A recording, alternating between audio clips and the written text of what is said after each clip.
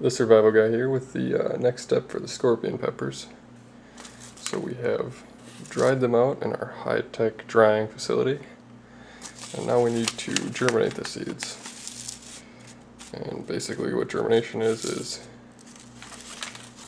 coaxing the seeds to sprout. Now I generally do double the amount of seeds that I want the plants, or so if I want, 6 plants, I'll do 12 seeds, because germination rates aren't always 100%, and when they actually do sprout, you might have some really pitiful looking plants, and you want to weed them out.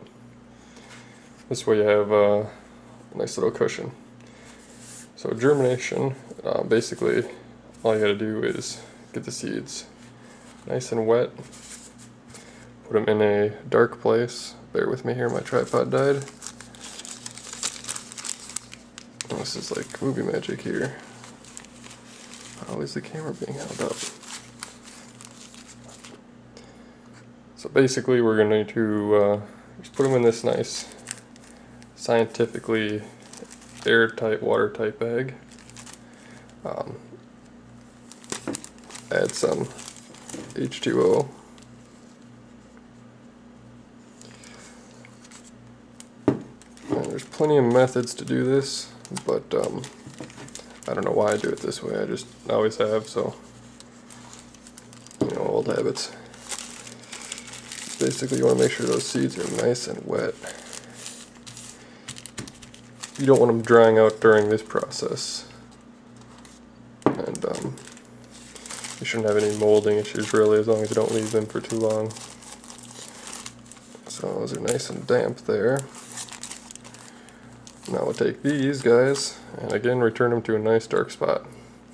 In a couple of days hopefully we'll start seeing some sprouts from them, and we'll move them to a different situation. But another thing I wanted to show you guys is when I was thinking about growing these, I was like, I want to do some dirt. I want to get into some hydroponics. You're supposed to be able to grow more fruit and faster. So I was looking and thinking and reading, and what I decided on was aquaponics. Now, these are my cayenne peppers. I got a couple I'm going to do in soil, and a couple I'm going to do in the aquaponics system here. Let's not kill these too bad. Oh shit. So basically what aquaponics is using fish water in place of water and store-bought nutrients in a hydroponic system. And all of you that grow know that fish tank water is really good for gardens. So what essentially this system is going to do, can't really see the fish in there, but I do have 6 fish in there. Got my nice little air pump to make sure they have some oxygen. Temperature guy to make sure I'm not killing them. And actually, looks like there is one that did not make it. Well, trial and error. But essentially I'll have this bed here, and this will be a grow bed, which will be filled with media, which will probably be hydroton or hydrotone or whatever the heck it's called. It's just basically little clay pelts, and that's what the plants will sit in as opposed to soil. And this is going to be an ebb and flow system.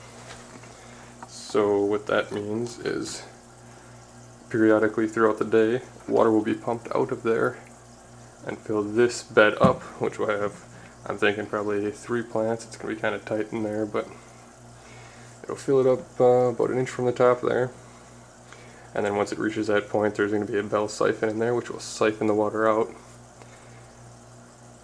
And that will keep the plants from rotting, because plants need oxygen as much as they need water, and they get it all through their roots. So I have a nice space over here to do this grow in. Got my target stand there. Figure I'm gonna get a nice little grow light, and I already have plans if this is pretty successful and those plants in that tote don't die within the first couple of days, to make a sump tank, radial filter, and then another bed or two. And I'm not sure the whole process that I'll tape on this, but I'll keep you guys informed. So that's the goal, at least. Hopefully we'll have some scorpion peppers.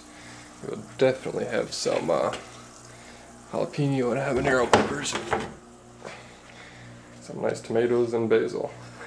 Alright, well, see you guys later.